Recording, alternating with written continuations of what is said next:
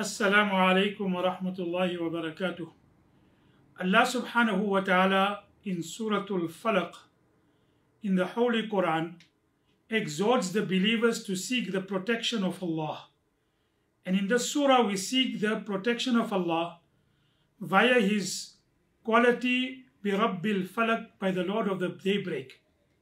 And then amongst the evils that we seek protection from is from the jealous person when he shows jealousy.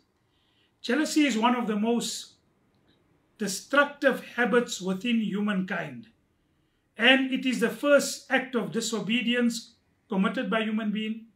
And one of the greatest harms of jealousy is a person implies that Allah subhanahu wa ta'ala has made a mistake in the conferring of attributes and favors to humankind. Thus Allah in Surah Nisa says, Am yahsuduna an-nas ala ma atahum Allahu min fadli. Are you going to be jealous of people about what favors Allah has granted them? And jealousy means that you see a person with a favor, be it a worldly favor, a spiritual favor, and you are not happy with that favor being with him, and you wish for its destruction.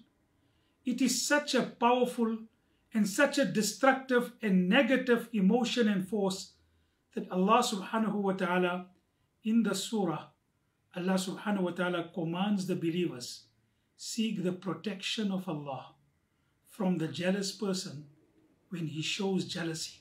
Thus Allah says, Qul a'udhu bi Rabbil Falaq. Say, I seek the protection of the Lord of daybreak.